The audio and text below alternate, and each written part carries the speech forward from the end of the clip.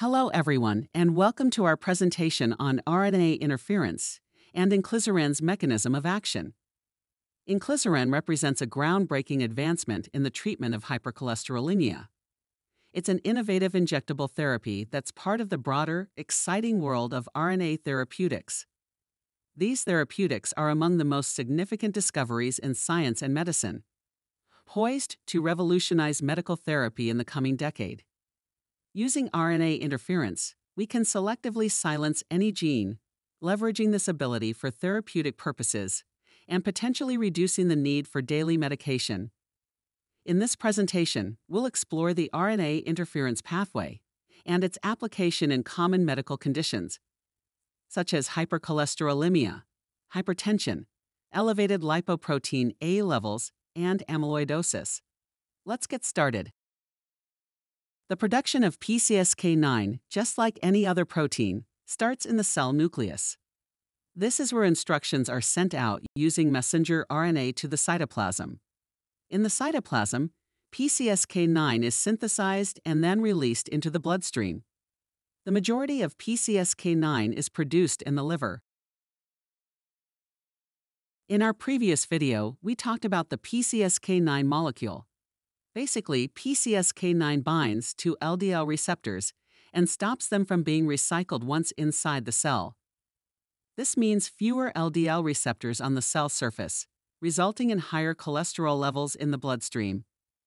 Evidence is clear that if we inhibit PCSK9, we can lower LDL cholesterol levels significantly.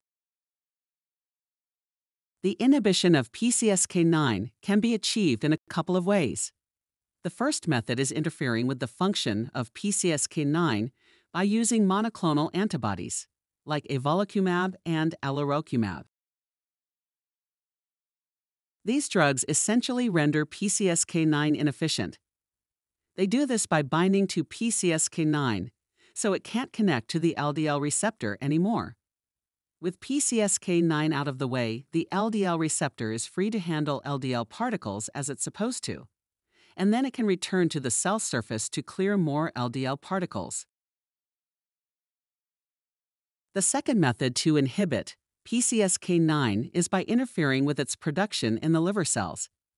As of now, the only medication in this category is Inclisiran, commercially known as Leqvio, which is the focus of this talk. To fully grasp how Inclisiran works, it's essential to first understand RNA interference, a sophisticated gene silencing process within our cells. By understanding the mechanism of action of RNA interference machinery, not only will we comprehend Inclisiran's role in lowering cholesterol, but we will also learn about a new exciting frontier in medical science. This pathway is currently being used to develop medications for treating various diseases, such as hypertension, amyloidosis, and high lipoprotein A, among others. As we mentioned earlier, the process of protein synthesis starts from the nucleus. In the simplest form, DNA sends out a small piece of code via messenger RNA to the cytoplasm, which is then translated into the intended protein. So it's going from DNA to messenger RNA and finally to the desired protein. Now, there are times when our cells don't need a certain protein, and the production needs to be suppressed. This is where the concept of gene silencing comes into play. Instead of directly messing with the DNA, which could harm it for generations, our body takes a smarter approach. It targets the messenger in this process by using the RNA interference system. For RNA interference to do its job, it needs a specific kind of molecule, like a guide, to get started and to know exactly which messenger RNA to hunt down and eliminate. This guide is a complementary template of the messenger RNA that we intend to silence, but in a double-stranded form known as double-strand RNA. So, double-strand RNA is the start button that kicks the RNA interference machinery into action to eliminate the unwanted protein through silencing its gene by targeting the messenger RNA. Let's look at an example use of the RNA interference system in viral defense in plants and invertebrates. When viruses invade cells, They insert their genetic material into the cells. In doing that, they hijack the cell's machinery to replicate more viruses. During this process, certain viral activities can lead to the production of double-strand RNAs. The cell recognizes these double-strand RNAs and activates the RNA interference machinery. RNA interference uses the double-strand RNA as a blueprint, hunting the viral RNA to eliminate them, stopping further virus production. So, with the double-strand RNA guide, the RNA interference machine targets and neutralizes the intruding viruses. While human cells do have RNA interference machinery, its role in antiviral defense is less clear. Research suggests that RNA interference may play a role in controlling some viral infections, but this is not the primary mechanism of defense against viruses in humans. The discovery of RNA interference pathway is a fascinating story that begins with petunias, these vibrant flowers. Back in the 1980s, a group of scientists had this idea. They wanted to make the purple color of petunias even more striking.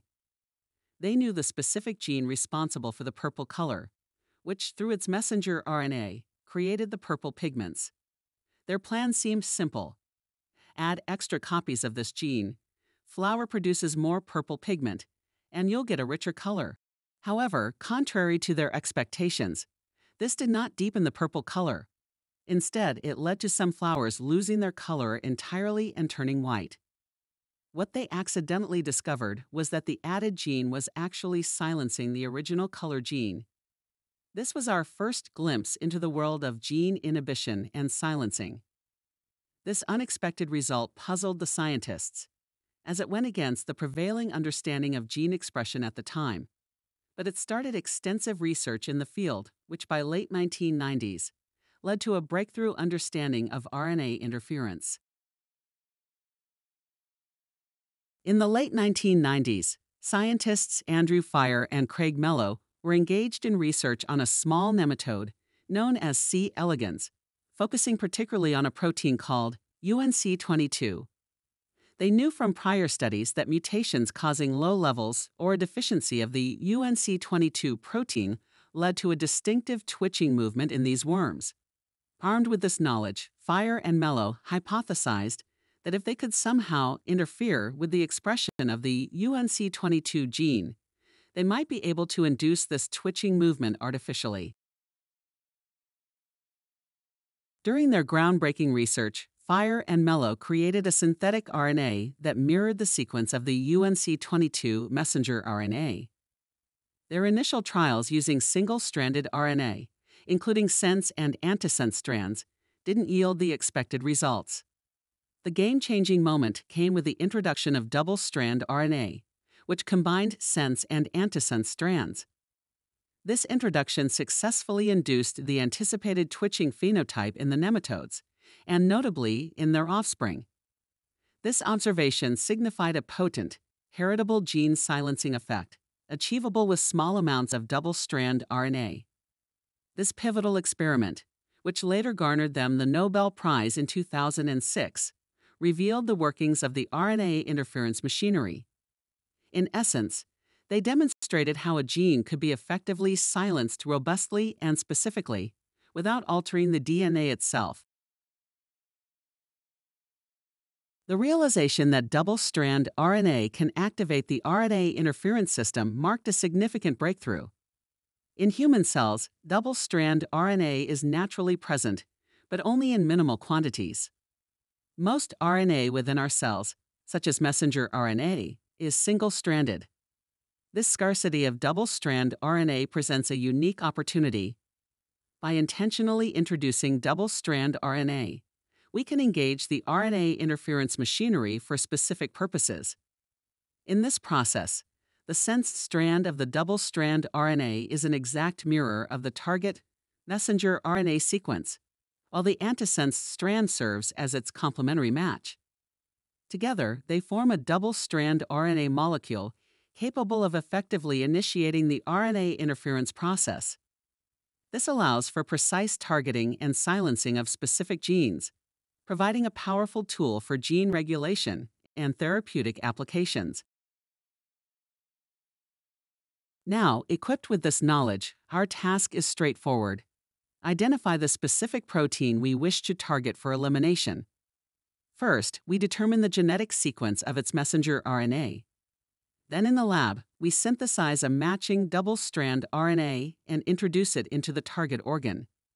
Upon introduction, the RNA interference machinery springs into action, recognizing and destroying the messenger RNA that aligns with the sense strand of our introduced double-strand RNA. This action effectively halts the production of the targeted protein, achieving what we call gene silencing. You can think of it as giving a detective a proper photo of a suspect that they need to track down and put away. In our case, the double-strand RNA is the photo. The RNA interference machinery plays the role of the detective, and the messenger RNA is the person of interest. Returning to Inclisiran and its mechanism of action. Here, the unwanted protein is PCSK9, which we want to eliminate. The first step involves identifying and mapping the genetic code of its messenger RNA. With this information in hand, we synthesize a matching double-strand RNA in the lab called Inclisiran. When introduced into the liver cells, Inclisiran activates the RNA interference machinery to search for the messenger RNA that encodes PCSK9. Once found, it efficiently destroys it, stopping the production of this protein. This increases the number of LDL receptors, leading to lower LDL cholesterol levels in the bloodstream.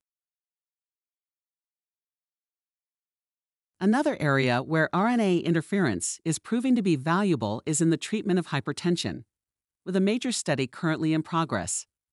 The focus here is on angiotensinogen, a key precursor of angiotensin, which has been a key player in hypertension management.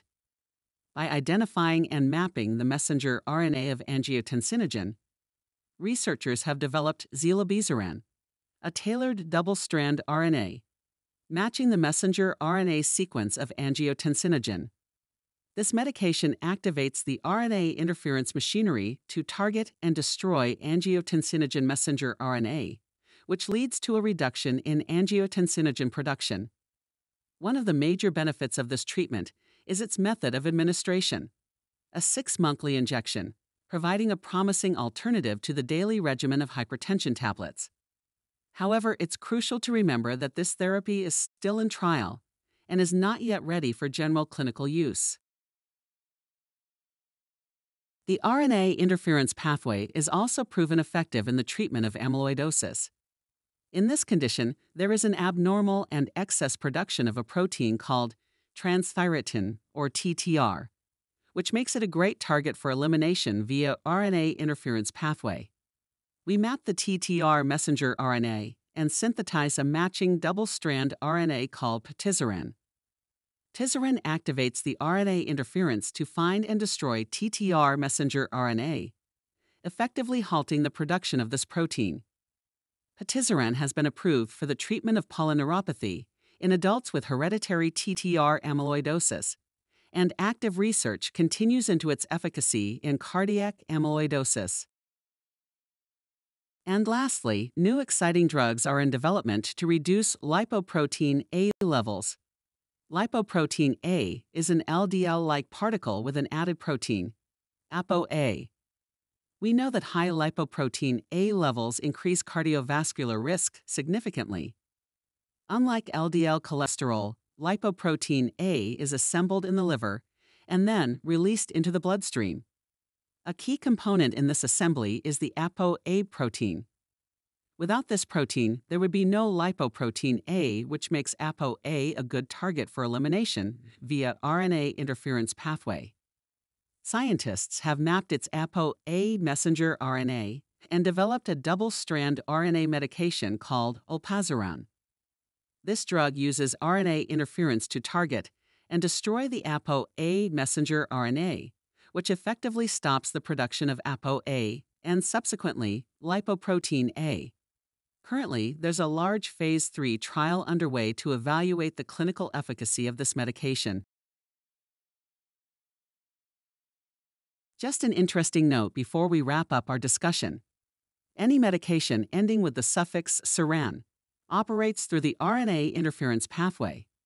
S and I stands for small interfering, and RAN is a rearrangement or anagram of RNA, together indicating small interfering RNA. As we've seen, the discovery of the RNA interference pathway has significantly broadened the horizon for developing new treatments across various medical fields. However, RNA interference pathway isn't the only method to target messenger RNA in the cell. Another interesting approach involves antisense oligonucleotides.